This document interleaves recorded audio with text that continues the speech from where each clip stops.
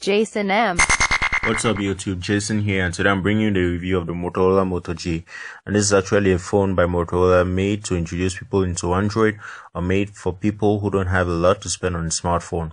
For that, it has actually very low-end specifications, but we're going to get to the reason why you should buy this smartphone at the end of this review. And you can see it has a speaker grill at the top with sensors and the front-facing camera.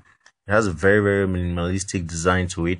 USB port at the bottom, as you can see there, with a microphone. At the back, it's just got a very simple matte finish with a Motorola logo, the speaker grill, the LED flash, and the camera. Right side, you've got a power button and a volume rocker. At the top, you've got the 3.5mm headset jack and noise cancelling microphone. On the left side, nothing. As you can see there, it's a very plain and simple device. It has a swappable back that you can remove the cover, and actually you can get different colors and different backs from the internet. And this version is a 16GB version, and it doesn't have a removable battery, nor does it have expandable storage, and you can put the SIM card by removing the back cover. The Moto G has a cool black slab design which I like. It has a 720p display, which is actually nothing to boast of, but the display is actually decent. Colors are okay and everything seems to look quite nice with good viewing angles. The display is quite alright, and I don't think anybody is going to be disturbed with the display on this smartphone. It runs Android 4.4.2, which actually came to me directly as soon as I unboxed the device. I got the OTA and it was just immediately there.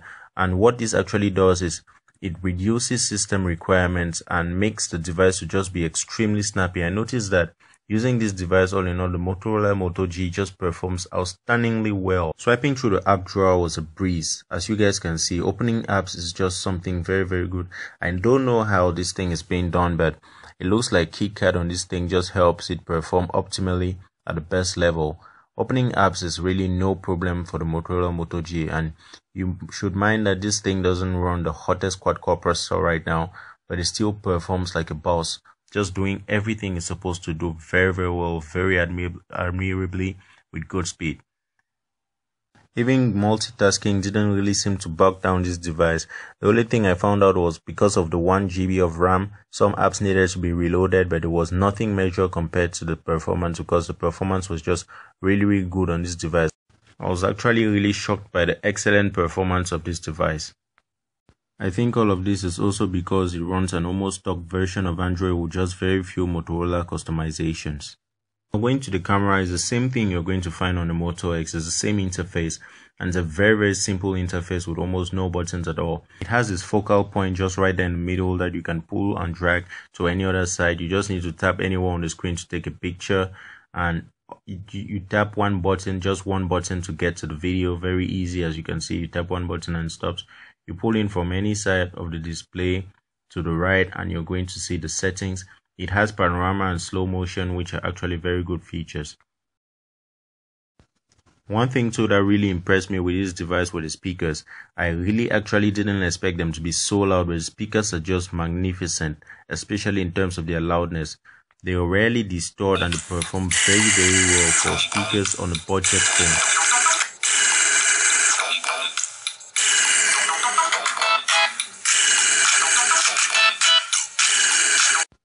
Because it's Motorola, you actually get access to some Motorola apps like Motorola Assist, which helps you set your phone settings to different profiles and different times of the day, depending on how you use it and depending on how you arrange it.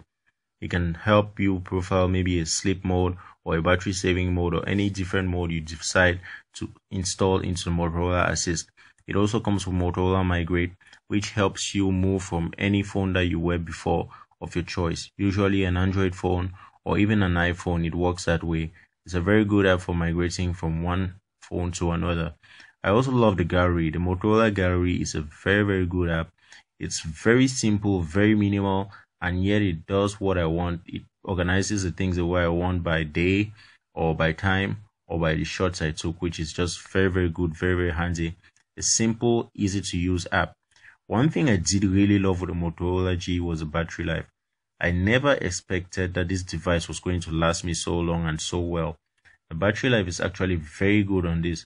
I got 2 hours, as you can see, 43 minutes on just regular usage, and this was just amazing.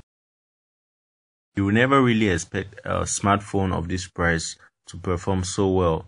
And as you can see, my Wi-Fi and everything was on. I was even using data too. Everything was on, and basically it was just working very well. Good battery life. Oops, Skype call there. Good battery life, very good battery life from Motorola Moto G. I was impressed, and I think this is one issue that many phones have these days. Not very good battery life, and the Motorola G at this price has a very good battery life. And all in all, I can say it's a very good device. It has the latest build of KitKat.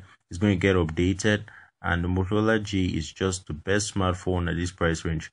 There's no other phone at this price range that can beat it. And for that was Jason M signing out for this review. If you like the video, please leave a thumbs up and subscribe for more videos coming up very soon on my channel.